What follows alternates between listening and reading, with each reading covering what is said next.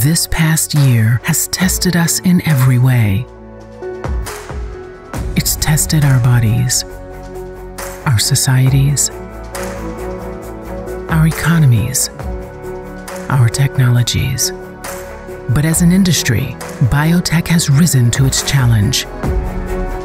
When attacked, we organized. When it blocked the way,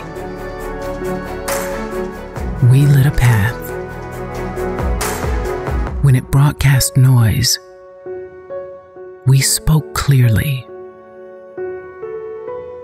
When it kept us distant, we came together. When it sought to divide, we unified.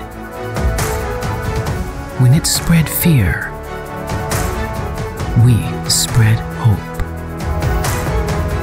When it set obstacles, we broke through. When it tried to slow us down, we accelerated. And we are not stopping.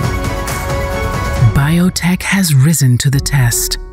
Now we rise to our potential.